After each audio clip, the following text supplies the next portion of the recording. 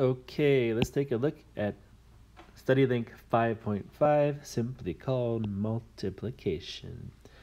But we are going to do something called the partial product method. And it says, show your work in the grid below.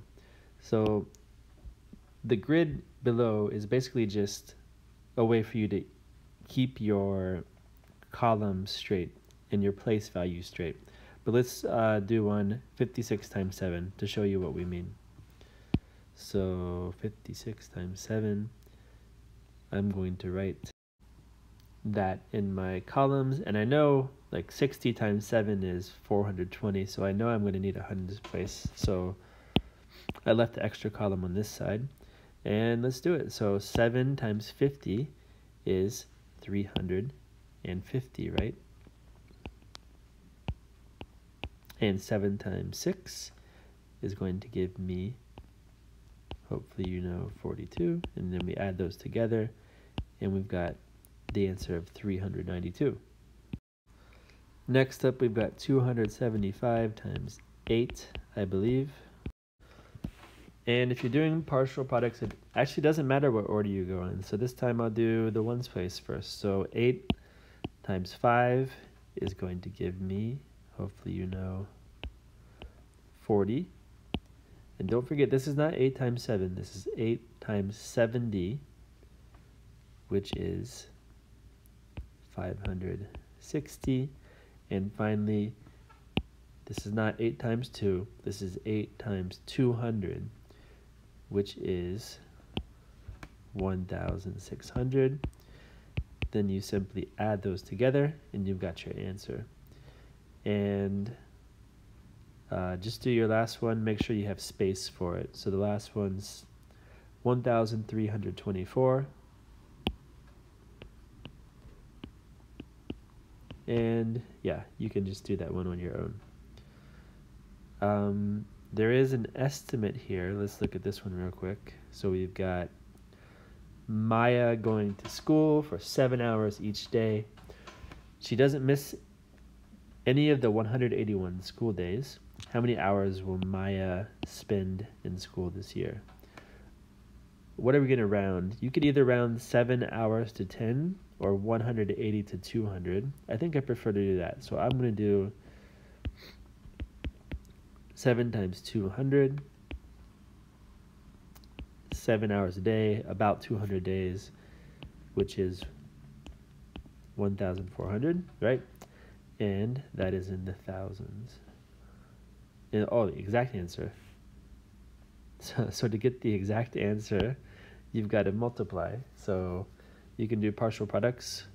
I don't know if there's space there, but it would be 7 times 181. Maybe do it on the back if you don't have room. And the average eye blinks once every 5 seconds. Is that more or less than 100,000 times per day? Interesting one. I'm going to just get you started here and see if you can figure it out on your own. But basically, the first thing you should figure out is how many times in 1 minute does your eye blink? Because we're talking about once every 5 seconds. So if a minute is 60 seconds and it blinks once every 5 seconds, do you know your 12 facts? Because the answer is 12. So your eye blinks about 12 times a minute. I would round that to about 10 times a minute. Okay, so now you've got to think. There are 60 minutes in an hour. There are 24 hours in a day. So you need to do 10 times 60, and then you need to take that answer, and you need to take that answer times 24, but 24 is hard to multiply. I would multiply it by 25, and then you've got your answer, And then your question is that more or less than 100,000 times per day? So, good luck with that one. Try your best. If you can't get it, that's okay. We'll talk about it in my class, or hopefully your teacher can help you. And quickly, again, my class, we're going to do these methods. I think partial sums you should be able to get on your own. Counting up subtraction, expanded column subtraction. I'll get you started here. Okay, so remember we're going to start with the number we're subtracting. And we're just going to add up until we get to the other number. So we'll start with the +1 because we simply want to get to 1,750. Then we will add 50 more to get to 1,800. Now we want to get up to 2,000, right? So what can we add to get to 2,000? That would be 200. And now, can we go all the way to 3,007? I think we can. What would we add to get to 3,007? We would add 1,007.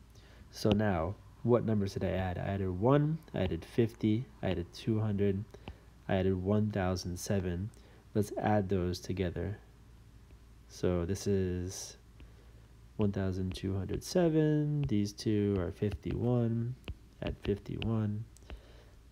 And your answer is right there. And you don't have to take these exact steps. You could take different steps if you want to. You could take fewer steps or more steps. It's up to you, but you're just counting up to get the answer. And then the other one, expanded column subtraction. So you write out your columns. First we have 8,000 and 650 and 1. And the other number breaks down just like that. 1 minus 2, I would rather make that 40, and then this becomes 11. And 40 minus 70, again, let's make this 500. This becomes 140. And 500 minus 800, we will make that 7,000. And that 1,000 goes there, and now we should be okay. That would be 9. The rest of the subtraction you can do on your own. But that is your expanded column subtraction review. And this was a long one, but thank you for sticking with it. And that is it for StudyLink 5.5. Thank you.